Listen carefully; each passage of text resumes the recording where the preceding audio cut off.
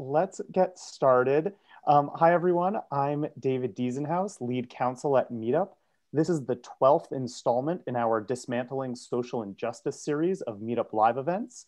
You may have joined us for previous events in the series where we've covered issues such as mental health, urban policy, and equal and civil rights for the transgender community.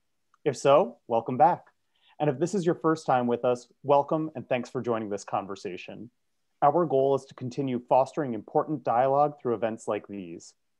In today's installment of Meetup Live, we'll be discussing historical and contemporary attempts at voter suppression in the US, including a recent trend in legislation that seeks to limit voter turnout and access to the ballot. With me today are our guest speakers, Jessica Ring Amunson of the law firm Jenner & Block, and Jonathan Diaz of Campaign Legal Center. My discussion with Jesse and Jonathan will focus on new laws being introduced around the US that make it more challenging to vote, such as laws that limit absentee and early voting, impose ID requirements for voting, and introduce other barriers to casting a ballot. We'll also discuss how these tactics impact marginalized communities and some of the historical precedent and context for these recent changes to state election laws. Finally, in a bit of a switch up from how this event was built, you'll hear from Stephanie Young of When We All Vote, who will share advice for how we can take action now, and then stay tuned for Q&A at the end.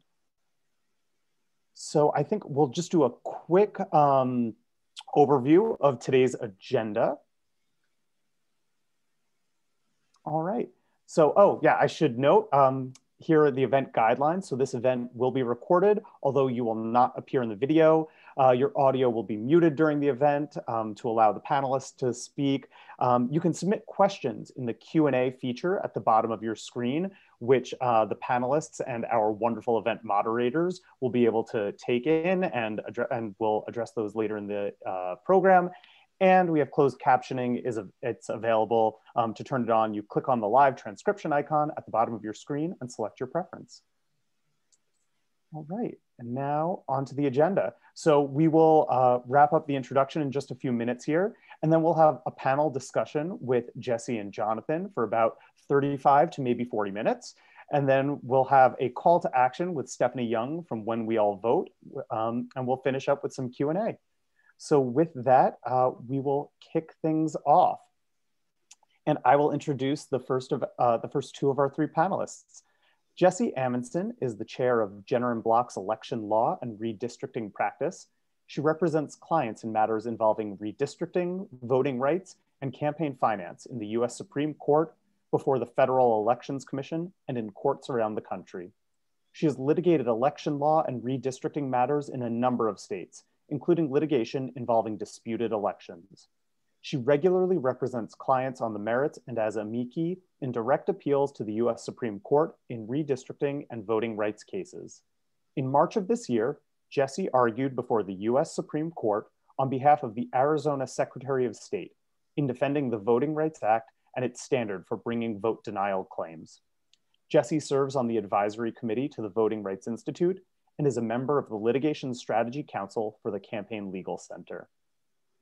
I'm also joined by Jonathan Diaz, who is legal counsel voting rights at Campaign Legal Center in Washington, DC, where his work focuses on increasing access to the ballot for all Americans. He litigates voting rights cases in courts across the country and advocates for laws and policies to create a more transparent, accessible, and inclusive democracy at the federal, state, and local levels. He has been quoted by the New York Times, Miami Herald, and Reuters, appeared on NPR and Univision, and was a CNN election law analyst for the 2020 election cycle. Great to have you both with us. So to kick things off, Jessie, I will present a question to you. Help ground us. What changes in state and local election laws are we seeing today in 2021? Well, first, thanks so much, David, to you and to Meetup Live for hosting this event about this really important issue. I'm delighted to be here. So we are seeing a rash of new laws proposed and enacted across the country that restrict the right to vote in various ways. And so I really see those laws as falling into 5 main buckets. 3 of those having to do with really how people vote. So first are restrictions on voting by mail, also sometimes called absentee voting. And so some of the things that we're seeing being proposed in the various states are things like imposing new requirements for signature matching on absentee ballots, imposing new witness requirements to have someone witness your signature on absentee ballots, limiting the number of drop boxes where one can drop off their absentee ballots. So that's sort of the first bucket is vote by mail. The second is restrictions on early voting. And so in some states we're seeing being proposed cutbacks in the number of days that early voting is available and or the number of hours that early voting sites are open, as well as the number of early voting sites in general that are available to voters.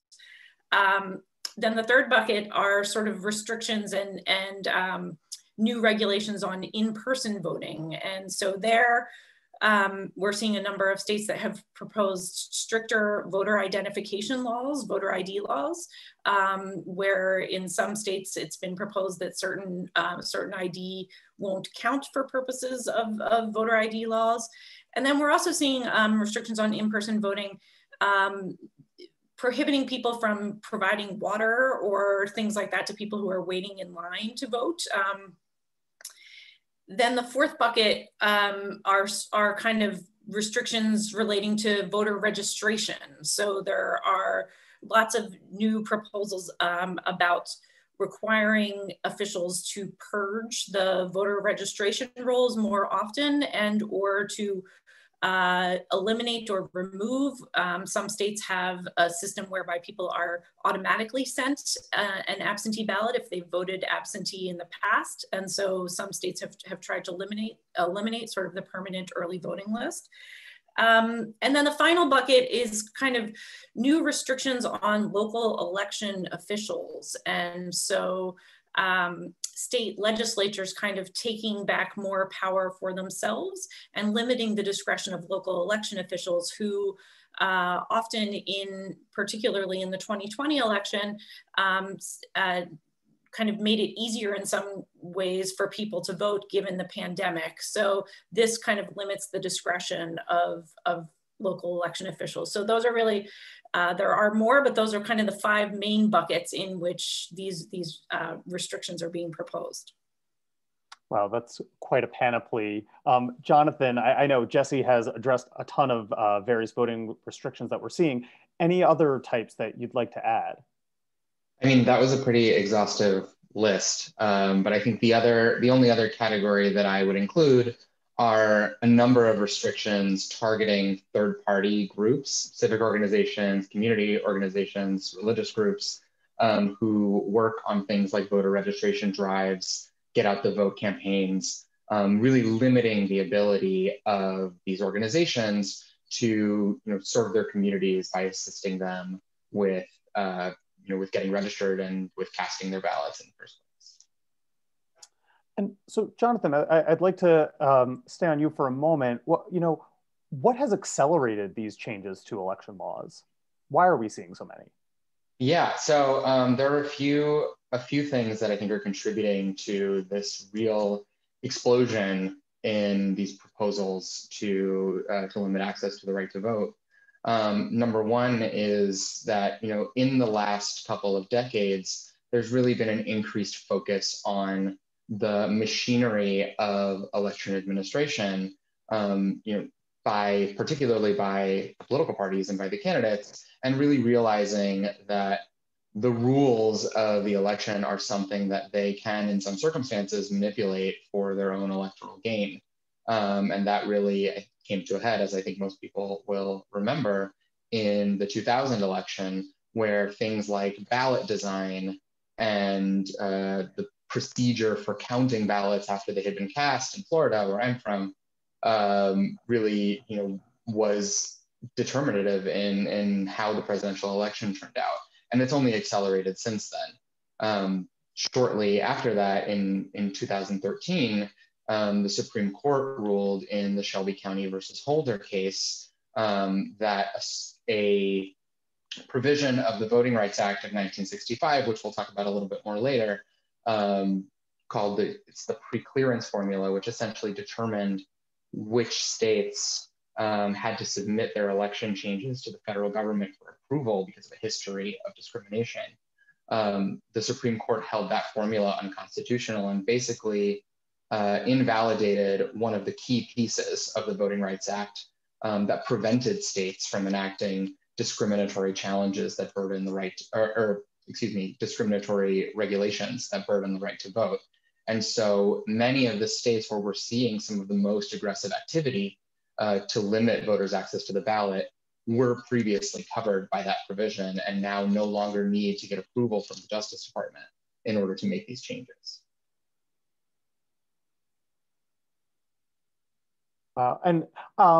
You know, have we seen an even greater acceleration since the 2020 election, or is this really just in keeping and you know, of the same piece as election law changes in the last number of years? It's certainly intensified, I think, since the 2020 election. You know, it was a heavily litigated election cycle. There were, I think, more lawsuits in more states than we typically see, including after Election Day had passed, and you know, efforts, you know, not just in courthouses but in state legislatures to undermine the results of the election, to change regulations and rules after the fact, and you know, the rhetoric around who can vote and the integrity and the health of our elections and our democracy has really coarsened in the last year and a half. And you know, it's not only damaging in the short term in the sense that, you know, if these changes that are being proposed are really going to prevent people from being able to vote, but they undermine the very foundations of our democratic system. And you know, if a major segment of the population doesn't have faith that our elections are being fairly administered, that's really damaging to democracy in the long run. And Jesse, maybe you can help ground us, and where are we seeing the most significant efforts to change voting laws? Sure. Well, as you and Jonathan were just discussing, these efforts really have accelerated post the 2020 election, although they've certainly been increasing, as Jonathan said, since 2000, and then absolutely since the Shelby County decision in 2013. But post 2020, where we are seeing a lot of attention focused is in states where there was extremely high turnout of minority voters and where that turnout really made the difference. So for example, in Georgia and Arizona, states that that really flipped their presidential vote from 2016 to 2020 and had really record high minority turnout.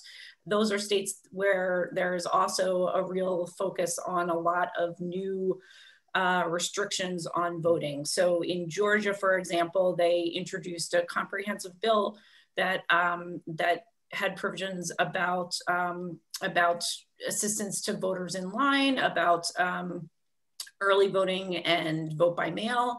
And there have already been 7 lawsuits filed against that new bill.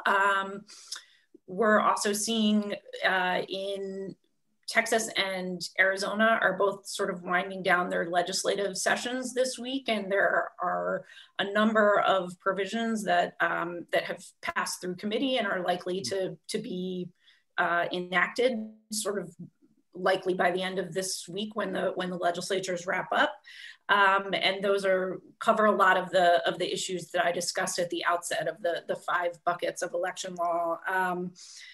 Florida also has recently passed a new bill that again touches on a lot of the issues that I discussed at the outset. I will say the one thing that's a little bit different, as Jonathan said, you know, these laws have been accelerating since 2013 in particular, but there really is a lot more focus on these laws post 2020. And we're seeing in a lot of these states actually corporations kind of speaking out and coming out against these laws. So, so that may have tempered, at least in some of these states, the legislature's kind of desire to enact these provisions.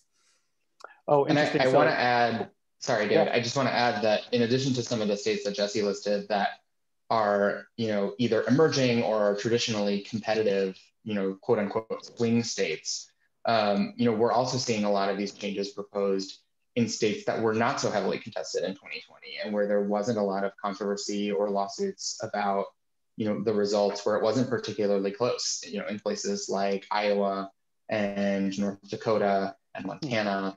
So it really is, a nationwide trend in lots of different states, not just the ones where, most of the national political attention is focused. There are efforts, big states, small states, rural states, urban states, diverse states to, to restrict access to the ballot in the ways that Jesse described at the beginning. So in other words, it's sort of, no matter where you are in the US, these laws are likely passed in your jurisdiction and may very well impact your ability to vote and what it looks like next time you go to the polls.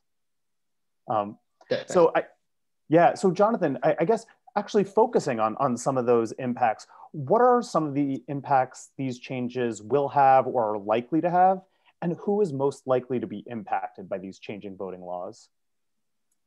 Yeah, so, I mean, at the most basic level, it's going to affect many voters at what I think of as the retail end of the election cycle. So when a voter interacts with their local elections office to request an absentee ballot, or goes to their polling place to cast their ballot on election day or during an early voting period, in many cases, these bills that are being proposed or passed in states are adding additional bureaucratic obstacles that voters, hoops that voters will have to jump through in order to be able to cast their ballots. So for people who have, let's say, rural voters with limited internet access, or voters who are lower income or maybe working multiple jobs and don't have the time or the flexibility to, chase down how to get an absentee ballot, those voters are going to be significantly affected. For many of the proposals that reduce things like drop boxes or early vote locations or polling places, many of those changes are going to be most heavily felt in predominantly minority communities. One of the bills under consideration in Texas right now, for example, would significantly reduce the number of drop boxes in the majority Black parts of Houston. And the same impact would not be felt in the majority white parts of the city. These issues in Arizona are particularly important for Native American voters, who often on tribal lands in some parts of the state will lack access to regular mail services, and who really rely on some of the third-party community groups that I mentioned earlier to facilitate voter registration drives and getting them mail ballot applications and things like that.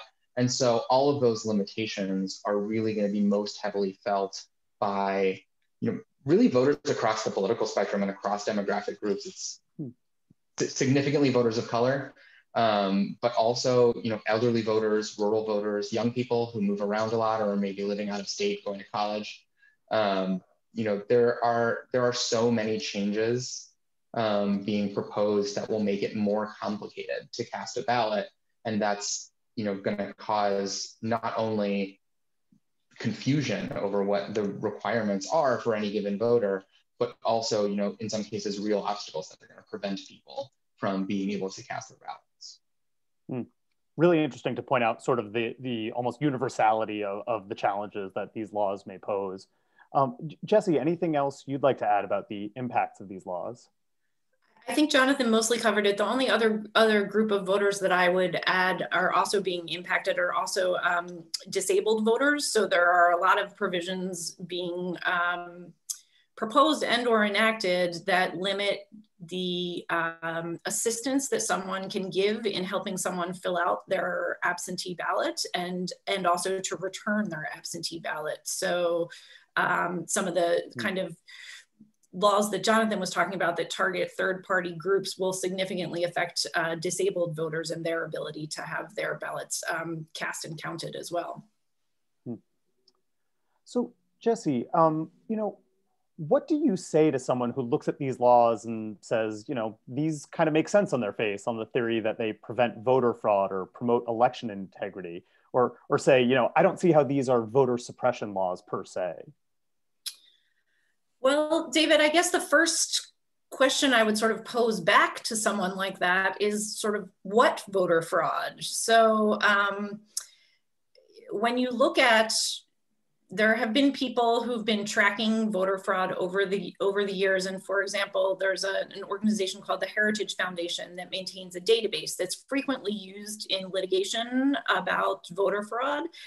And what that Heritage Foundation database shows is that there are 1,322, quote, proven instances of voter fraud in the United States since the early 1980s. Now, David, we have 168 million registered voters in this country. The number of votes cast across the country since the early 1980s by these registered voters, and is just, incalculable.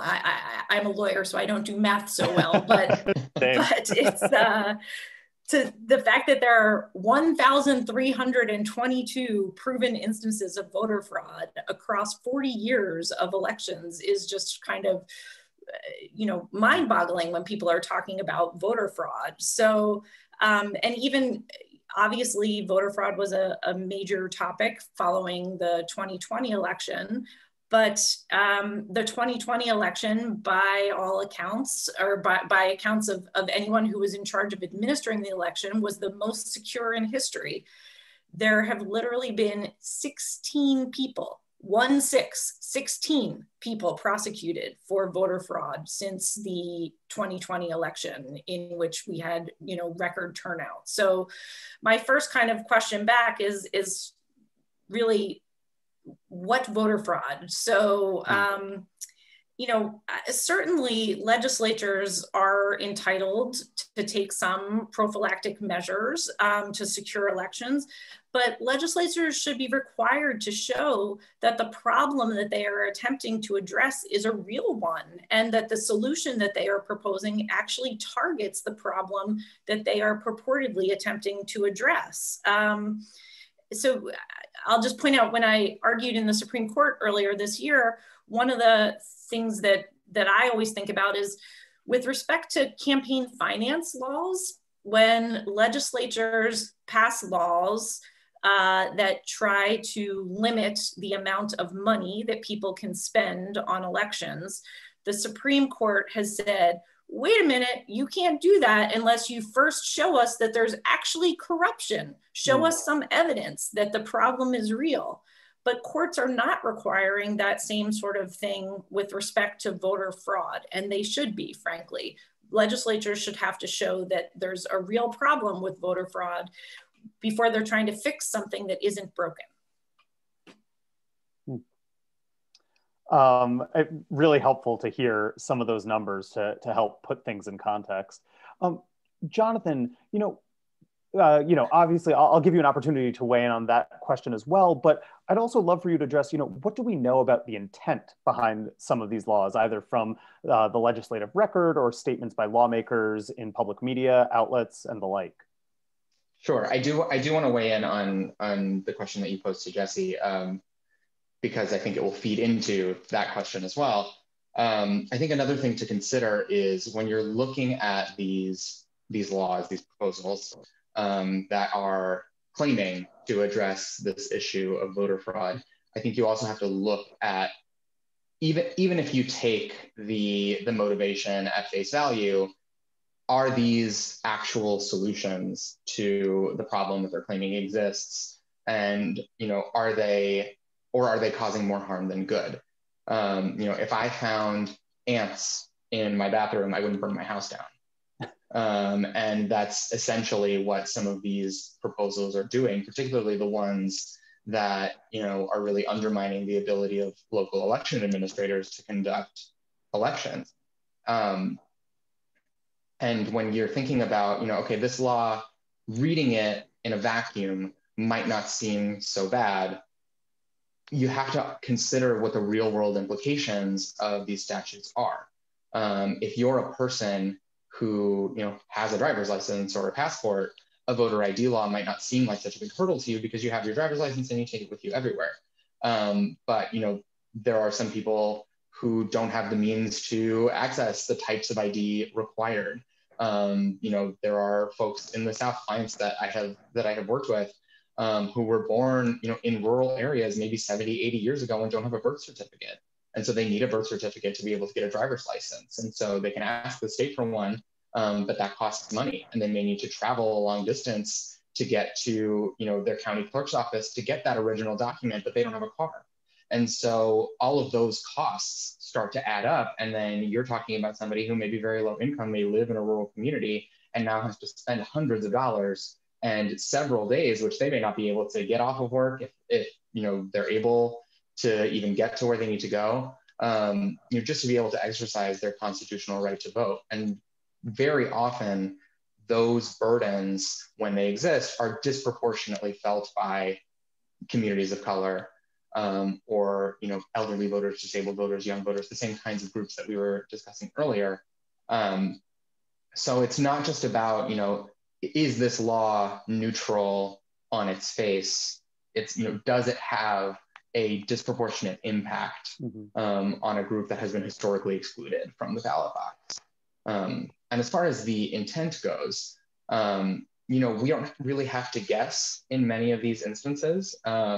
Over the past several months, many of the legislators who have proposed these new restrictions, many of the state election officials who are supporting these changes, have said explicitly out loud, without really dressing it up, that the purpose of these bills is, number one, to tilt the playing field so that their party can more easily win elections because they think that they can't win under the current rules, or number two, to address the concerns that some members of their constituencies have about voter fraud or about election integrity that are just unsupported by the facts. I mentioned earlier that the 2020 election cycle was among, if not the most litigated election in history, certainly up there. And I think, without exception, federal and state courts across the country, with judges appointed by presidents and governors of both parties, tossed out all of these claims of voter fraud and electoral misconduct because there's just no evidence to support any of them. But these narratives have taken hold, and so now it's a solution in search of a problem. And unfortunately, the result of a lot of these things is going to be excluding some of the most vulnerable members of our communities from having their voices heard at the ballot box. So Jonathan, just switching gears slightly, another question for you is, are there any jurisdictions that are getting it right, that are maybe either bucking the trend or trying out new election laws or making sure that election laws stay in place that sort of promote voting as opposed to promoting voter suppression? Yeah, I mean, there are a few, especially I think in the aftermath of the Georgia bill being passed, there was a lot of finger pointing about, oh, well, look at this other state who's doing a bad job. And New York got a lot of, I think, well-deserved flack for its election laws. But New York has actually been trending in the right direction for the last couple of years. The legislature has taken significant steps to expand early voting, to clean up their absentee voting system. Virginia just passed a state-level voting rights act to fill some of the gaps left in federal law after the Shelby County decision. And actually Kentucky passed an election law with bipartisan support, legislators of both parties, a Democratic governor, a Republican secretary of state. They worked together to pass election reforms that expanded access for all voters in Kentucky. I still don't think that Kentucky's election laws are perfect, but they are trending in the right direction. They're moving towards making it easier for eligible voters to cast their ballots without sacrificing integrity. And so there are some signs of hope. I also want to shout out, voters in certain states who have, I think, repeatedly chosen democracy. Most recently in 2018, by ballot referendum, voters in Florida, voted to restore voting rights to people with felony convictions in that state. Voters in Michigan by ballot initiative established an independent citizens redistricting commission and early voting and piece absentee voting for the first time in that state. So there are. It's clear to me at least that the public will is in favor of protecting and expanding the right to vote. It's just it's a shame that some lawmakers and elected officials are not following that trend.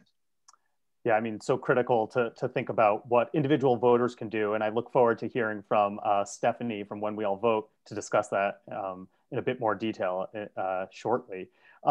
So Jesse, we've talked a lot about where we are today, and I'd love to tack back a little and get some of the context and the legal background for assessing voting rights claims and the law around voting rights. So I was hoping we could start with the Constitution, and I think many or all of us have heard of the principle of one person, one vote. What does the Constitution actually say about the right to vote? And where does that principle of one person, one vote come from? Yeah, that's a terrific question, David. And I think a lot of people are really surprised to learn that the federal Constitution actually, the original federal Constitution says very little about the right to vote. That essentially the original document simply says that state legislatures will have the authority to establish the time, place, and manner of holding elections unless Congress provides otherwise. But the various amendments to the Constitution have kind of guaranteed and expanded on the right to vote. And so most notably, the 15th Amendment prohibits denying and abridging the right to vote on account of race. Then the 19th Amendment does the same thing, prohibits denying or abridging the right to vote on account of sex. And then finally, the 26th Amendment prohibits denying or abridging the right to vote for those 18 years and older on account of age. So that the right to vote is, those words are actually in the Constitution, at least in the amendments to it. But to the one person, one vote principle that you referenced, that is something that really comes from the 14th Amendment of the Constitution and its guarantee to everyone of equal protection of the laws. And so essentially what happened was, in the 1960s, there were a series of cases saying that in some states, there were some districts that had way more people in them than other districts. And so one person's vote was not worth the same in one district as their another citizen in another district. So the Supreme Court, using the Equal Protection Clause of the 14th Amendment, said that in fact, we are going to have a principle of, then they did call it one man, one vote, but we have now said, one person, one vote for elections. And so for most voting rights litigation, when we talk about the right to vote, generally, it's usually grounded in the 14th Amendment Equal Protection Clause, but then also in the First Amendment, as kind of voting has been conceived of as a way for people to express their preferences as well. So the 14th Amendment and the First Amendment are really the major sources of the general right to vote. And then those various 15th, 19th, and 26th Amendment also have things to say about how you can or cannot deny and abridge the right to vote. Great, thank you. Even as a lawyer, always good to get a refresher on what the Constitution does and does not say. Jonathan, Jesse discussed several aspects of the Constitution, but in particular the 14th and 15th Amendments, which were passed in the wake of the Civil War. And I think critically, both of those amendments say that Congress has the power to pass laws enforcing those amendments. So, dusting off my history major cap, as I remember, those amendments led to important federal civil rights legislation, and when combined with the project of Reconstruction in the aftermath of the Civil War, the latter half of the 19th century was really in some ways, a high watermark of voting and political rights for Black Americans. But maybe you could touch on what happens next after Reconstruction. Sure, yeah. So like you said, in the aftermath of the Civil War and the passage of the 14th and 15th Amendments, during the Reconstruction era, that was at that point, really a watershed moment for voting rights and civic participation for African American men, because it was before the 19th Amendment had passed. And we saw, the first Black members elected to Congress, particularly in the South, and the earliest civil rights statutes passed by Congress. But as is often the case throughout history, not just in the United States but elsewhere, after the Reconstruction period, there was a backlash that came during the era. It's sometimes called redemption, when Americans who were opposed to the expansion of political and civil rights to Black Americans, re-seized control of some of the levers of government, and it led to what we now call the Jim Crow era, where by operation of state law, many African Americans were denied access to the ballot. And the thing that I think some people either just don't know or maybe forget about the period following Reconstruction leading up to the Civil Rights Movement in the 1960s is that the Jim Crow laws in many cases were not explicitly premised on excluding people on the basis of race, because that sort of explicit discrimination would have violated the 15th Amendment, which, as Jesse said, prohibits denying the right to vote on the basis of race. So they were, like many of the laws that we see today, facially, on their face, as written, seemed like they neutrally applied, but in application were used either through the discretion of election officials or because of selective enforcement, were used to deny African Americans access to the ballot. Things like poll taxes and literacy tests and grandfather clauses that enabled white citizens who didn't meet the requirements of those neutral laws to vote anyway. And so, it wasn't until after a sustained period of activism during the Civil Rights Movement that, Congress eventually acted by passing first the Civil Rights Act of 1964 and then the Voting Rights Act of 1965.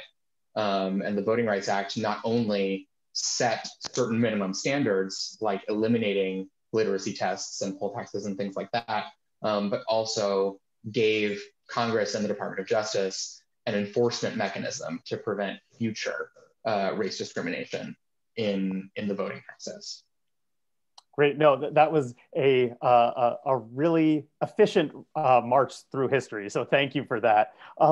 Jesse, picking up where Jonathan left off, could you describe, the provisions of the 1965 Voting Rights Act in a bit more detail? I mean, it's, a landmark piece of legislation, and then maybe where those provisions sit today in light of the Shelby County decision from the Supreme Court that Jonathan also mentioned.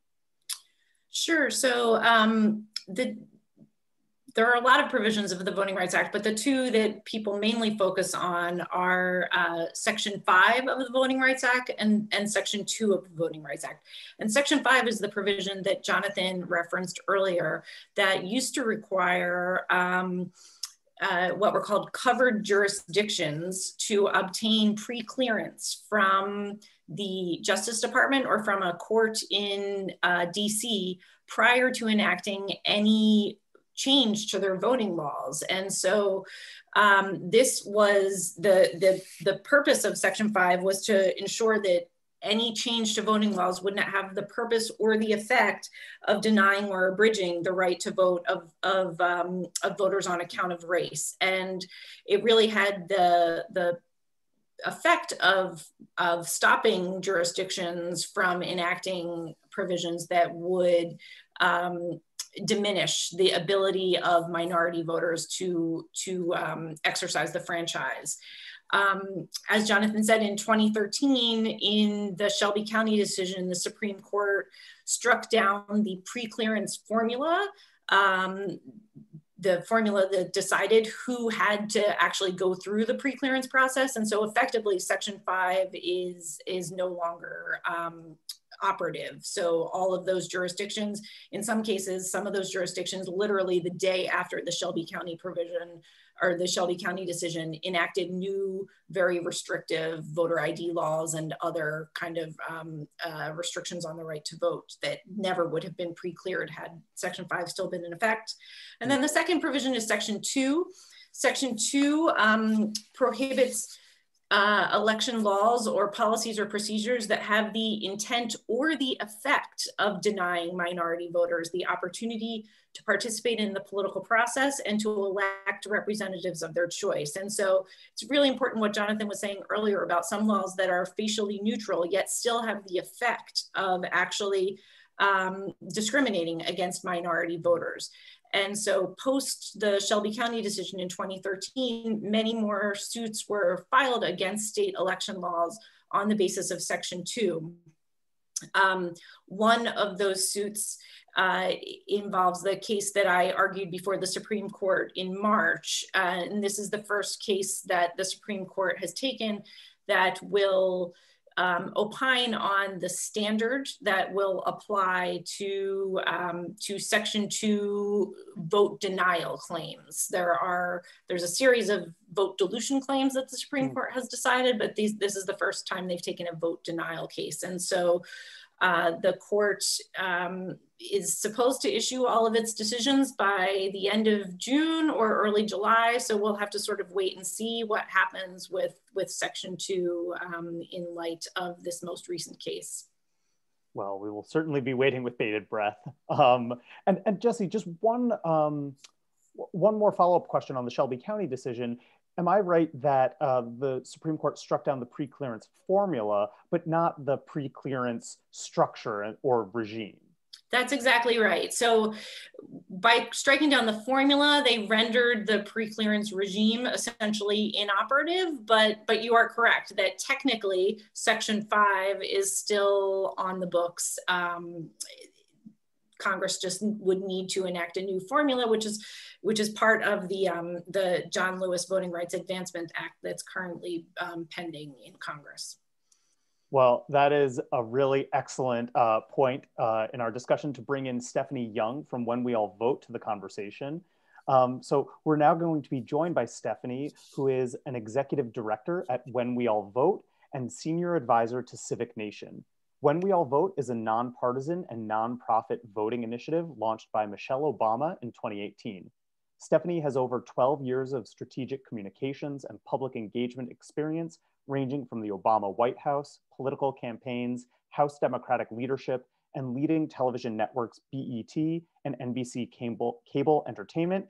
And those of you who have joined us previously may recognize Stephanie from a prior Meetup Live event. So welcome, Stephanie, and I will turn things over to you. Thank you so much for having me, and really thank you guys for having this conversation. I think it's so critically important that people really understand the history of voting in this country. And I'm here to shed some light on, I think, what everybody joining us today actually can do. I think sometimes we all feel helpless and feel like, well, it's way too much information and all these states are doing all these terrible things and I have no role in creating change. But I'm here to tell you otherwise. When We All Vote's a nonpartisan, nonprofit organization launched by Michelle Obama, as David mentioned, and we're really on a mission to change a culture on voting, and we've expanded our work, especially for this year, to really take on advocacy.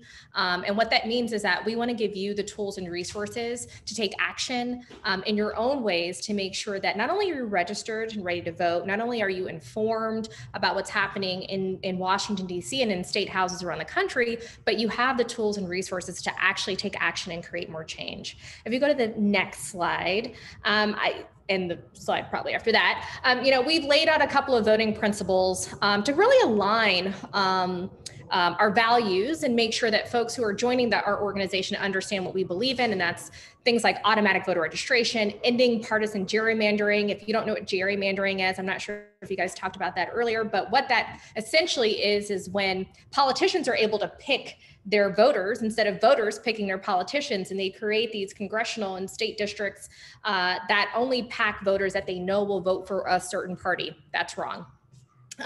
Closing campaign finance loopholes, meaning giving more access to folks who aren't wealthy, rich, and famous to really give to not only campaigns, but to play a role in our campaign finances and ensure that just not the rich are picking our candidates. You know, from DC statehood to territorial voting rights to restoring voting rights for formerly incarcerated Americans. Those are some of the things that we believe in at our organization that everybody should believe in if you really do believe in democracy that's free and fair. If we go to the next slide. So I heard either Jonathan or Jesse mention the For the People Act at some point. This is a landmark piece of legislation that we really hope to see pass. It's already passed through the Senate, the Congress, and we're hoping that it has time on the Senate floor for debate.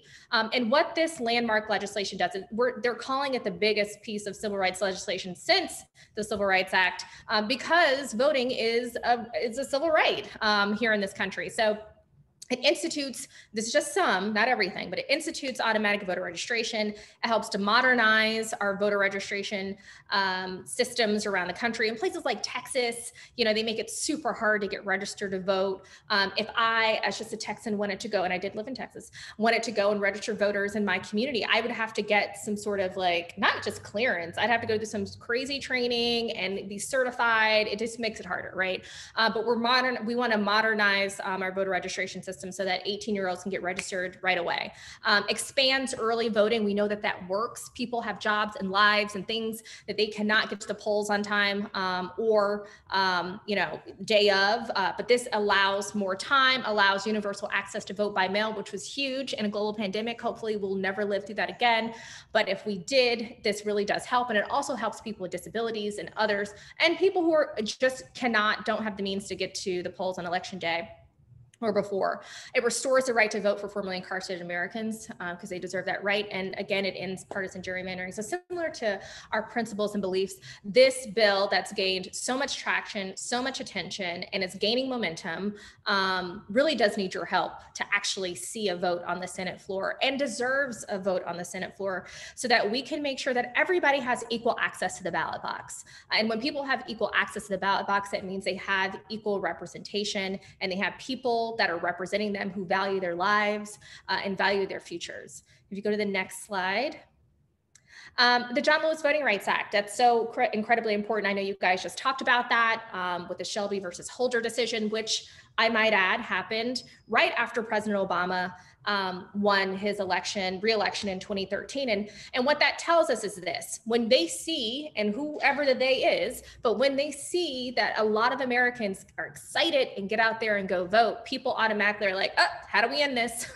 What do we need to do? And the thing about the Voting Rights Act, they know, and we know, that there are certain states that have a history of discrimination. I am from one. I am from Georgia, Alabama, Louisiana, Mississippi, Florida. All of these places have a history of voter suppression. And what did they say? They said, well, it doesn't really matter anymore. We can just take out those provisions, and the checks and balances won't be there, and these states can do whatever they want to do. And we saw crazy, crazy voter suppression laws, which we are continuing to see right now. So we want to make sure that we do everything to get this across the finish line and honor John Lewis and all of those who have fought for equal access to the ballot box. It helps to decrease some of the crazy voter ID laws that we see around the country. For instance, again, in the state of Texas, you can vote with your gun license, but maybe not with your student ID, which makes no sense. It also helps to restore those provisions that I mentioned in those places that have a history of discrimination, and amongst a whole host and number of things. I don't want to go all the way into it, considering I know that you guys heard a lot about it, but these are two things that you can take action on now. If we go to the next slide, to help combat what we're seeing. So yes, the states are doing a whole lot. There will have to be action taken in some of the states, but these two pieces of federal legislation will help to end voter suppression because of all the provisions that they have to protect voters around this country and to grant equal access. So what can you do right now? We want you to reach out to your federal lawmakers and make sure that they know that you support expanding voting rights for all Americans. You believe in voting rights. You can go to weall.vote/forthepeople. You can also tweet your member, weall.vote/tweetforthepeople. We literally make it easy, guys. So when you go here, we will give you a script to help you have that conversation so you're not awkwardly on the phone leaving a message. They count all these things. I worked on Capitol Hill for many years for leadership and also for one of the caucuses. And what I do know is that members, they count those calls and they count those tweets.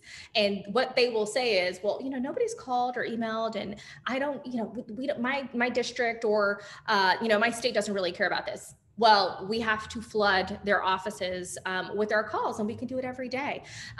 You should also take a look at our voting principles. But if you go to our website now, whenweallvote.org, you'll be able to see Mrs. Obama and a letter that we sent on behalf of her and about 64 of her friends, like, I don't know, Tom Hanks and others, asking the Senate to take up the For the People Act. And we have all of the tools and resources right on our homepage that you're able to click on. But please follow us on social media so you can learn more. We're not just pushing you to do this without educating you on what these bills do. We have a ton of information on our social channels to help with that. And we have great folks like Priestley who help lead our partnerships team, who are more than willing to help give more tools and resources to you guys so that folks really understand not just what's at stake here, but what's in these bills and how can they help to stop the voter suppression we see. And once we take action, it's so critically important that you call your friends and your family to get them to take action too. One person is just not enough. This is a team effort.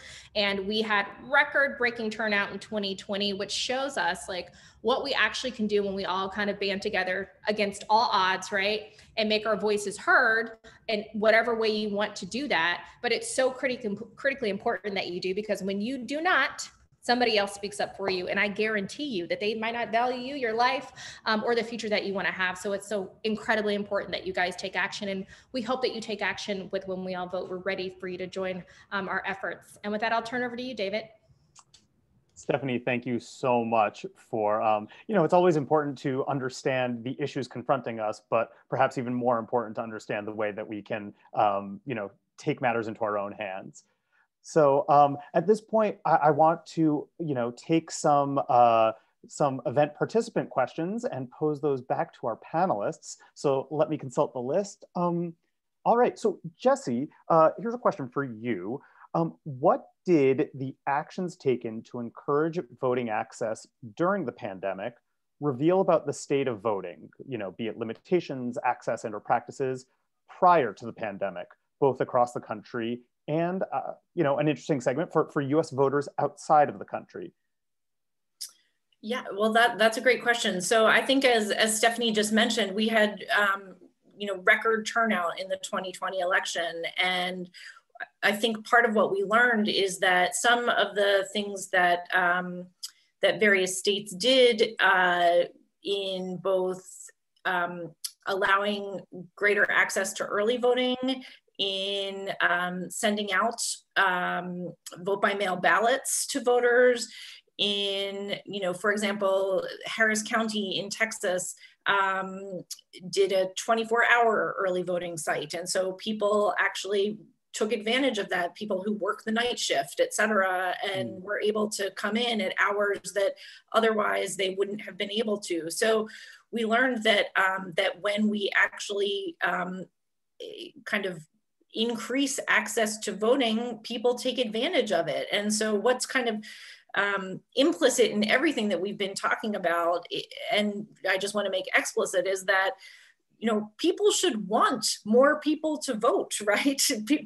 parties should be appealing to voters on the basis of their ideas, not trying to sort of define the electorate to keep people out whom they fear will not agree with them. So, so when that happened in 2020, when more access to voting was made available, people took advantage of it, and we should kind of keep some of the improvements that we made in 2020 going forward. Great, thank you. So Jonathan, love to pose a question to you. One of our participants asked, among the tiny % of voter fraud cases that have actually been prosecuted, what are some more common examples of how the fraud allegedly was perpetrated? And to what extent do they align with the kinds of restrictions that are currently being applied? Sure. So, I mean, first, again, like we said, these cases are extremely rare. And I think in most instances, they can be categorized into one of two types. Sometimes it's a person who mistakenly votes thinking that they were eligible, but they weren't. Those cases are pretty rare. Our election system is designed to allow election officials and administrators to catch those things usually before they happen. But really, I think the more common problem that we see is not voter fraud, not fraud by voters, but election fraud by campaigns and candidates. That's still not particularly common because of the way that our election system is designed to prevent those kinds of things. But the proposals and the bills that we're seeing, especially this year, things like reducing the hours that a polling place is open on election day, or having less days of early voting, that's not going to reduce the already tiny amount of fraud. That's just going to make it harder for eligible voters to cast their ballots. And so it's not addressing, whatever problems may exist. It's just keeping more eligible voters out of the ballot box than it is stopping any fraudulent votes from getting through. Such an important point. So Stephanie, we had a question that was directed directly to you. From your experience, how are voters or constituents' voices measured against the voices of lobbyists and large donors? Yeah, that's a really good question. Look, I mean, working on the Hill, obviously lobbyists, that's a 24-hour job where they are pushing for issues, and all the issues aren't bad that they're lobbying for. There are people who lobby for voting rights, and there are people who lobby for gun rights. So, it is the entire spectrum. But a lobbyist, obviously, and, donors, that's campaign funding. And we know that's what a lot of members and senators think about. But at the end of the day, voices of the voters are more powerful. They really are. I think the problem is that we don't always take that action. And so therefore, that one voice, right, of knowing I have a guaranteed check probably from this person when I'm running for re-election. I've heard nothing from the people in my state about this issue. I'm gonna go over here. I'm gonna go with a guarantee. But if they hear a groundswell of people supporting something, right? Just look at the George Floyd Justice and Policing Act. Today is the anniversary of his murder. His family went to the White House. I saw they went to Capitol Hill. There's actually legislation named for him. That never would have happened if folks were not in the streets protesting against police violence and speaking up on that issue. And that's such a good example to me of what actually happens when it comes to the legislative process and how members of Congress are swayed and moved.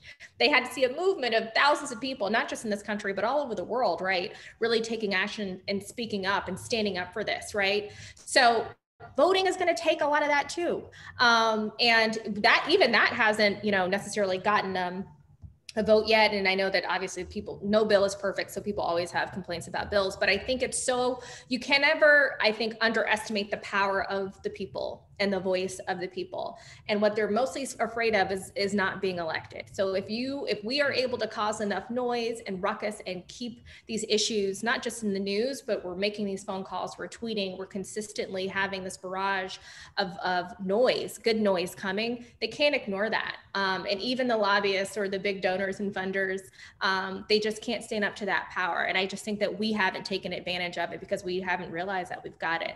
But it's going to take a large collective voice consistently on these issues, not just when it's cute and it's fun during a big election, but years like now. And I want to add to that, Stephanie gave a really great rundown of all of the voting rights and redistricting protections in the For the People Act. But that bill also includes a lot of really significant campaign finance provisions.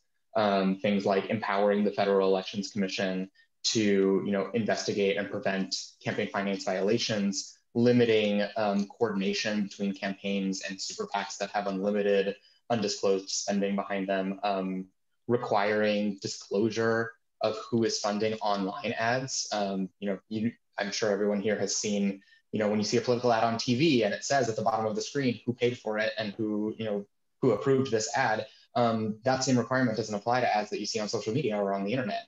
And so loopholes like that, ways to, add transparency to our campaign finance system are also a huge part of the For the People Act. And another reason, to call your senators and tell them that you support it.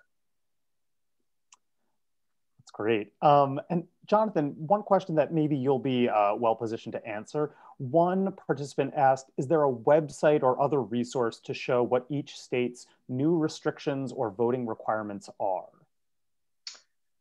That is a great question. I think one of the challenges that comes with trying to stay on top of all of these things is how sort of fragmented our election system is. And every state has their own rules, and sometimes those rules can even differ on the county level. So I would say that if you're looking to see what the rules or changes are in your jurisdiction in particular, your number one resource should be your local election officials. So whether it's your county or your city, it varies based on the state. Those officials, their websites, their publications will have the most up-to-date information for you, as well as your state election official. In most places, that's a Secretary of State. In some places, there's a state election board. And then as far as what's going on the national level, there are a number of really great nonpartisan organizations that track all of these legislative changes, both the ones that have passed and also the ones that have been proposed and are currently being debated. The Brennan Center for Justice at NYU Law School has a really great tracker that they update pretty frequently. There's an organization called Voting Rights Lab that has a really user-friendly sort of spreadsheet-style database of voting bills that are being proposed in all the states. So the resources are out there. It can be kind of daunting to stay up to date, but those are a couple of good places to start. And Jesse, I saw maybe your hand go up. Did you have more to add there? I was going to say the Voting Rights Lab and also the National Conference of State Legislatures has a terrific site where you can actually see what's already been enacted, what's still proposed, where it is in the process, and not just for this year, but for prior years as well. So you can see kind of the status of various bills that have been proposed and enacted in the states. Great. Well, I think with that, we've reached the end of our program. So just a few closing remarks and announcements. So first of all, I'd like to thank you all for joining us today. And thank you so much to Jesse, Jonathan, and Stephanie for their time and sharing their insights with us. Before we go, I'd like to share 2 slides. You can find others who share your interests in politics or civil or voting rights by starting your own group on Meetup. And as a special offer, we will give you 50% off your first subscription. So you can go to meetupsavings.com. Also, Meetup recently launched our podcast, Keep Connected, with Meetup's CEO earlier this year. Please take a moment to take out your phone and scan the QR code to give it a listen. You can also download it on your favorite podcast apps. And as a reminder, you can view a recap of this event on our Community Matters blog at meetup.com/blog in just a few days. So with that, thanks again for joining us and stay safe, everyone. Thanks.